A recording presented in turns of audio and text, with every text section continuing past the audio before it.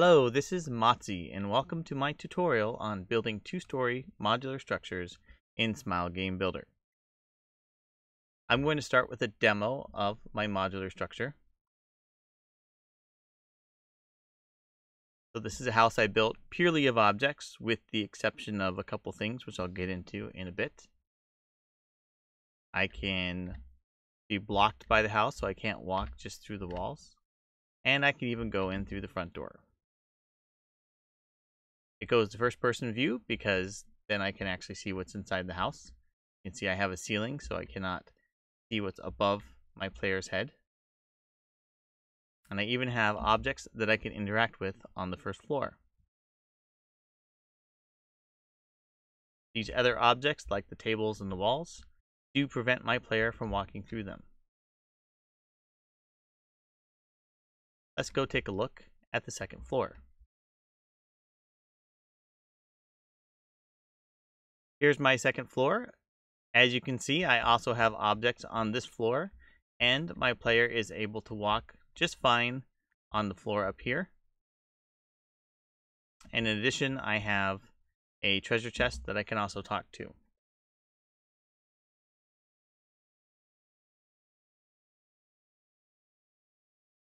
This is a pretty simple structure that I'm using for the tutorial itself.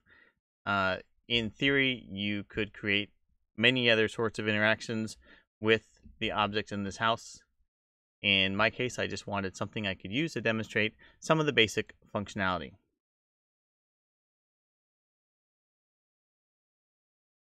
Before I get started on the first part of this tutorial, I want to take a second and walk through all the parts that I'll be going through during this tutorial series.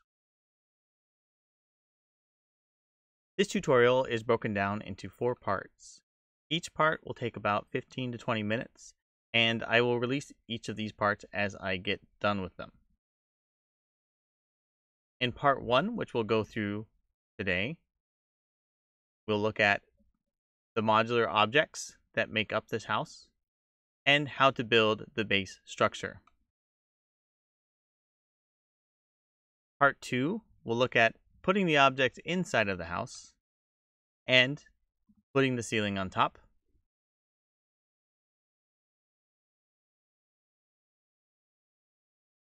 And with part 3, we'll put some objects on the top of the second floor and show how we can get events to work both on the first and second floor with this setup. Part 4 is what I call the problems playground. This is what I reserved for all of the little problems I ran into during setting up the house and the complexities around putting a second floor on top of other objects. And each of the other parts, I do not go into a lot of depth on the problems. I rather show what I call the happy path. And in this section, I'll spend more time on the subtle things that you run into when you try to overlay objects and get them to interact with the player properly. Now let's roll into part 1 of this tutorial. In this part of the tutorial, I will be looking at the modular objects that make up the house, along with building the house and some of the benefits that come with the structure that we'll create. Down here at the bottom, you can see all the various objects that make up this house. On the left side, for instance, we see a corner piece, and in the middle here, we see some variations of the doors, along with some walls that are various heights. All of these use a scale based upon the standard 1 by 1 by 1 tile height, like so.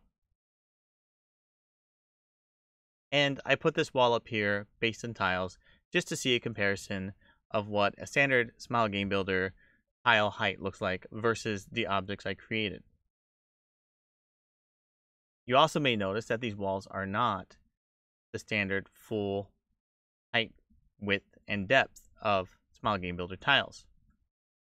I did this on purpose because I preferred the aesthetic of walls that were not so large, and I think it allows for a little more creativity in what the player may see.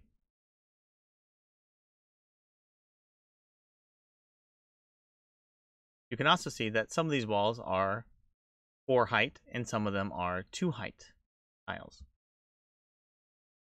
This is so I can have some modularity in what I decide to put on top of other wall pieces. But in some cases, I really only need a wall that is 4 height.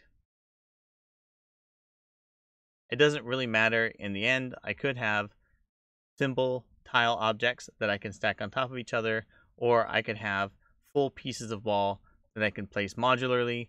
In this case, I went for some combination that lets me get a house-like structure in the rough shape I wanted. We can see here on the right, we also have windows. These are very plain and basic, but they were good to show that you could make a house with a window, and then you can have the player actually look inside of the house and see actual objects inside, as opposed to the black box that the standard houses that come with Smile Game Builder provide. Here at the bottom, we have the floors. I have both ground level flooring and second level flooring.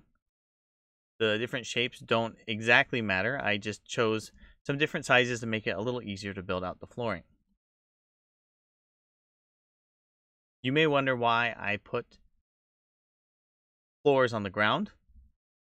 And in some ways, I guess I could make some tiles that fit the ground. In fact, I did do something for this tutorial just to show what it would look like. But there are a couple problems presented with this approach. First of all, the color doesn't match. As hard as I tried, I could not get these colors to match. I have no idea exactly why. I think it has something to do with the way Smile Game Builder does lighting for objects versus lighting for tiles. But a bigger problem is that tiles in Smile Game Builder cannot be moved, copied, or pasted. So in my benefits section, I talk a little more about this, but in the end, if you can't move a tile, it doesn't really fit the modular house concept.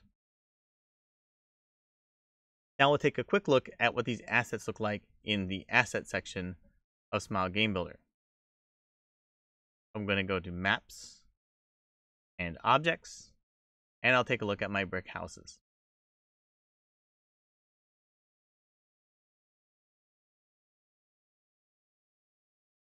As you can see, most of the objects just have basic elevation blocking. Some of them, like my doorways, they actually use what we call allow underpass.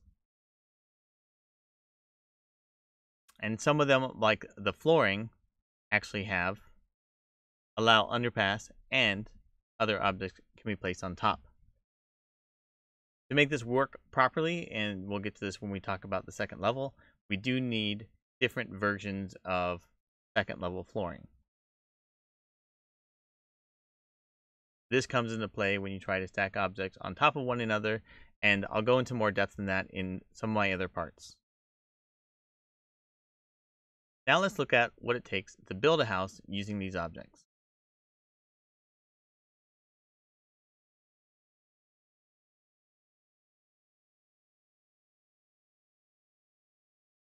I'm going to start with my doorway.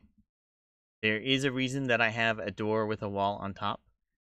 It's not really important for this portion of the tutorial, but suffice it to say, it's a lot easier to have this be one object than to be multiple. Now I'll get my wall and just make sure that I'm doing this right. I'll pull over that other house, put these pieces in place.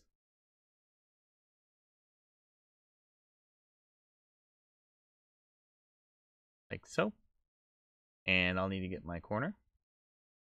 You might notice that that one corner is the only one that I can place without having to rotate it. But overall, it's not too hard. Get that other one in place. And let's put on the windows.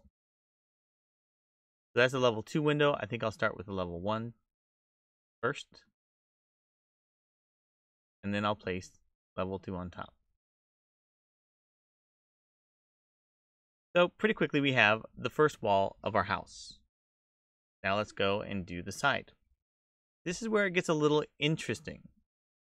Because my walls are oriented forward and because they're not full width, height, and depth, when I start placing these walls, you'll see that they don't exactly fit the side that I want them to be on. For expediency, I'm going to just continue building this because once I have these in place,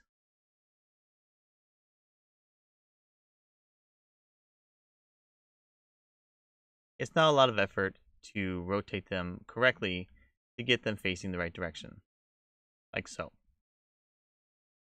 And once I have a whole sidewall constructed, it's also not a lot of work to copy and paste this over and make my whole other wall. So already I've pretty quickly made 3 sides of my house. Now I need to do the back wall.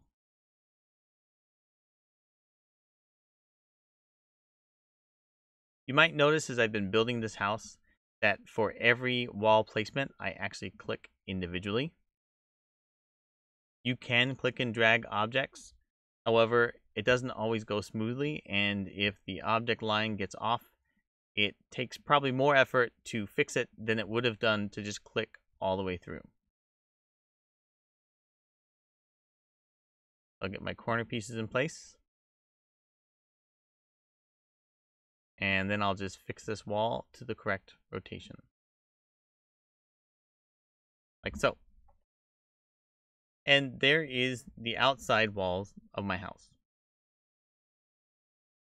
Now before we put the flooring in, we need to put the stairs in. It's much easier to place the stairs and the tiles associated with it than it is to put the floors in first.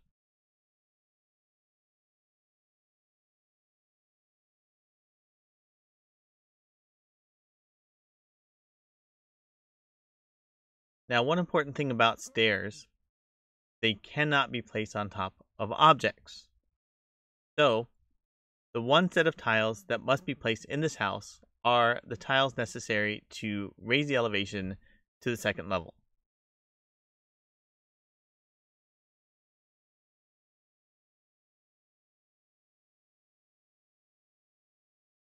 So I'll get my wood floors in place. And I'll raise this stair up.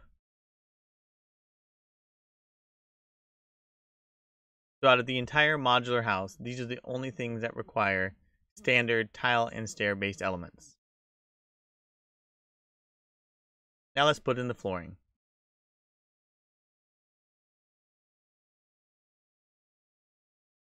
I'm going to get my 3x3x3 to aid in my process of laying floor.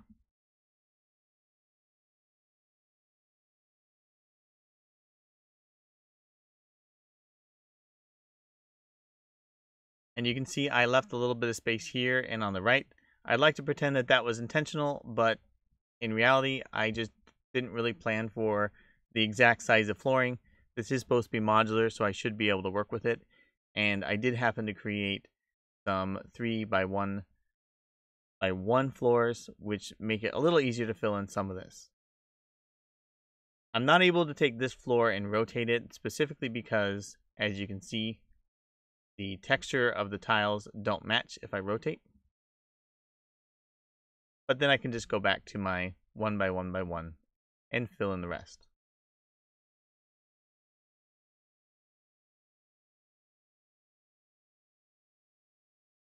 And there's my house.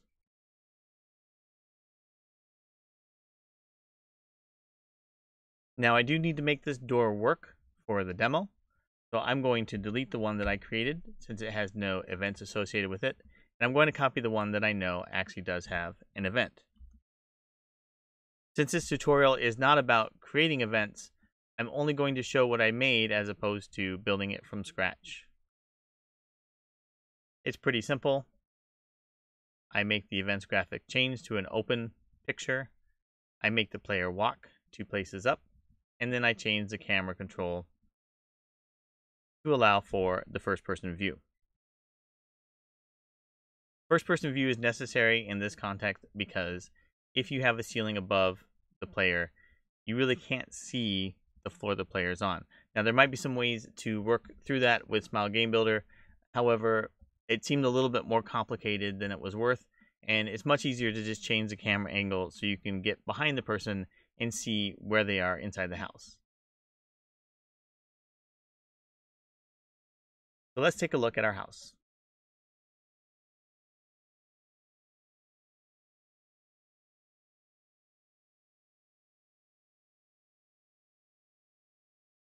Here we go. Here's our building. There's our windows. And here's our door. Just like the demonstration, we walk in, and it's a pretty boring house, but it is fully modular. You can kind of even see a little bit of the line between the walls. This could be remedied by using walls that were more than one width or one length. However, it doesn't really matter, and it's not really visible unless you're being picky about your walls. And just to show, interestingly enough, if I were using fully first-person view, I could actually look inside the house and see what's in there. So now that we have our house, let's talk about a couple of the benefits of using something like this, as opposed to building houses using tile-based structures in Smile Game Builder. Well, first of all, you don't have to change the map to get the player to go in the house. A common practice in a lot of these role-playing game makers is when you go into a house, which is a pre-built structure, you must change your map, and now you're inside some mapped version of the house. That is pretty cool because it gives you the opportunity to make a bigger space than what you see from the outside. However, if you like the feel or the aesthetic of walking into a house and keeping it accurate to what it appears on the outside, you really don't have the ability to do that easily. You kind of have to make a really big tile structure and then make a really big tile map. With this, you get the ability to say, here's my house, and on the inside, this is what it looks like. As far as modular houses go, one of the big advantages of this approach is that this house can be moved. So I'll show here, I'll select what I just created, and I will drag it down. Outside of the tiles, which cannot be moved, everything else came with it. So instead of having to rebuild the house from scratch if I were using tiles, I can just move it 1 or 2 spaces or 5 spaces or 10.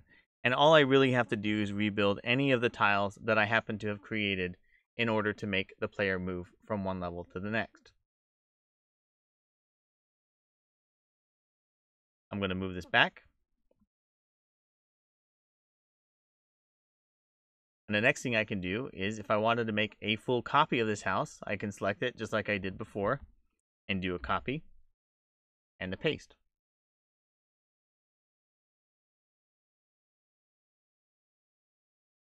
So here's our copy pasted house. Now what you may notice is there are 2 things that didn't go with the house this time. So unlike every other thing with objects, stairs do not go with a copy paste. So you can move them, but you cannot copy and paste them. So the slight variance on doing a copy paste is that you still have to build not only the tiles, but also the stairs. Still not too bad. You still get most of the house. And if you limit your stairs and tiles to just what's necessary to change the player height, then rebuilding those pieces shouldn't take too much effort. Some cool things about this is if you have common modular structures you've created, you can also have a map that just consists of a bunch of different structures that you can copy and paste into whatever map you need to use them. And if you wanted to make slight variations on your house, it really isn't too hard. So if I wanted to take this wall and move it out and then add more things to it, I can do that. Remember that in Smile Game Builder, when you want to build a house out of tiles or a building or structure out of tiles, anytime you want to make a slight variation, you must lower the tiles, change the colors, or redraw them in other places. And it is impossible to copy and paste tile-based structures, so you're left having to rebuild everything from hand anytime you want to make a copy of something that already exists. With objects, that's not true, and you have equal flexibility if you can make objects that follow a tile-type structure or something that roughly matches the grid. Making the object tiles match the grid helps significantly in being able to align the pieces and place them on the map. Overall, I found this to be a pretty effective structure, and in parts 2 and 3, I'll talk a little bit more about how to get other things into these houses and make them interact with the player properly. This tutorial and its parts assumes that you have some kind of basic knowledge with Smile Game Builder, and you're able to work your way through some of the standard usage of the toolset. If you're still learning and you want some better basic tutorials, please check out Companion Wulf's video tutorials or his blog, Smile Game Builder Athenaeum, which I've pasted links to in the description below. You can also check out my website, motzi.com, for updates on this tutorial and other projects that I'm working on. This is the end of part 1 of my tutorial. Keep a lookout for part 2, which should be coming in the next couple weeks. And I will see you next time.